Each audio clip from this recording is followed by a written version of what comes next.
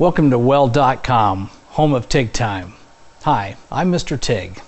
Now today we're not TIG welding, but I'm actually going to show you how to do plasma cutting, and it becomes necessary in your everyday fabrication. So I want to show you a typical plasma cutting head, a torch, and a components, because when you go to get one of these, you need to know, why do I need a big one or a small one? Should I buy one that's 115 volts or 220 volts? Well, let me go through that with you. First of all, there's a lot of plasma cutters out there, so just pick one that works. Try it out, test it. That's what I'm doing right here, right now. This particular unit is a 220 volt unit, and it's designed to cut not only sheet metal, but it's also designed to cut inch and a quarter steel. Now, I don't have a need to do that, so would I buy this for my home use? And probably not. I would probably go closer to light industrial.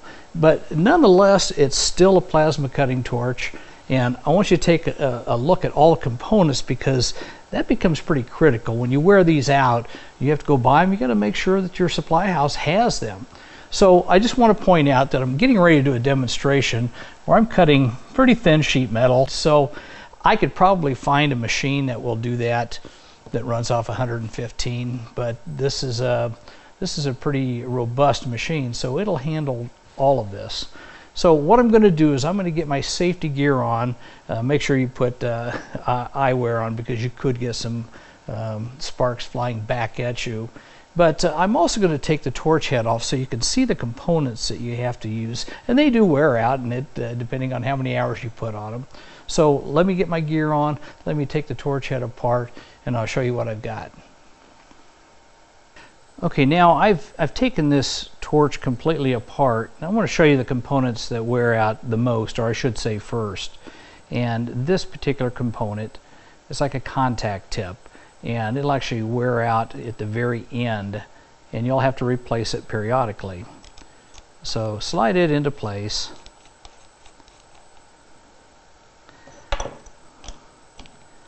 Just a slight tighten.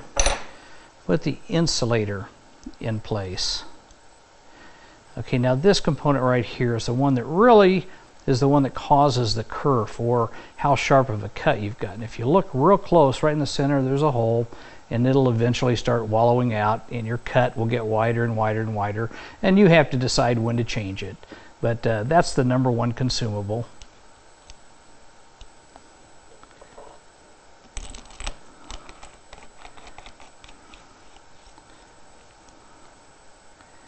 And I've got an insulator here that goes in place, holds everything in compression. Now, if you notice, I've got one more component sitting here, and that really is a little offset tool. And all that does is, when you put it on your torch, it keeps you from going metal to metal when you pull the trigger, and it'll save the life of this tip. So I'll go ahead and I'll put it on, and you can see that it'll keep it up off the material that you're about to cut. Now, you get into some real critical applications, you can take this off, and but you'll lose the life of that tip. Okay, so now what we're going to do is, I'm going to walk around. I'm going to show you there's only a couple of settings on this machine. Okay, when you take a look at this machine, there's a setting there for air, and we're going to turn that on in a minute.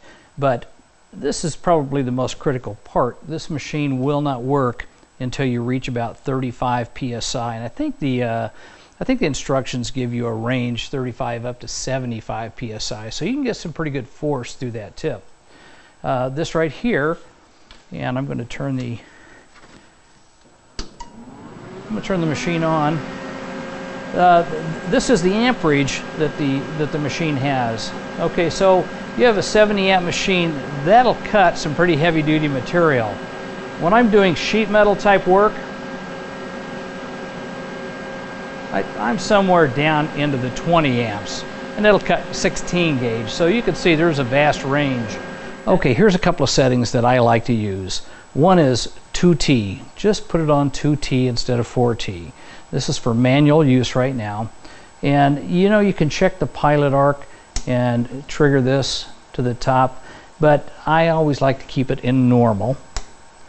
And then over here you can do the air flow test. When you hit this, it's going to shoot air through the nozzle, just so you can hear it and see that everything's functioning. go ahead and put it back to normal. Okay, so once we have everything in place here, got the amperage set, got the air flowing, then all you have to do is pull this little safety device down and pull the trigger. And very shortly it's going to shoot an arc, and I'm going to start cutting at about a 15-degree angle. Once I get penetration, then it's going to be a square cut all the way through. Okay, I've got my guide in place. I've got my steel. It's about 16 gauge, and that's what I do an awful lot of. So I've got the machine set at 25 amps. Should be adequate to get through this material. So I'll go ahead and I'll hit my my pre-purge 15-degree angle.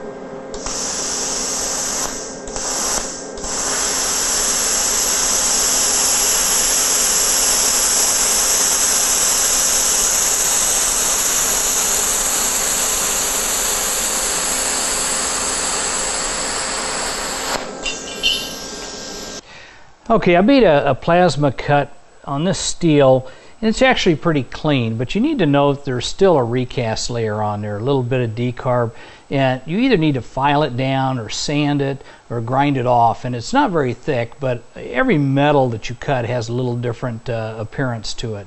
Steel's pretty easy to grind off. When you do aluminum, the kerf on it's not as clean, but you know, the plasma cutting actually will cut just about any metal.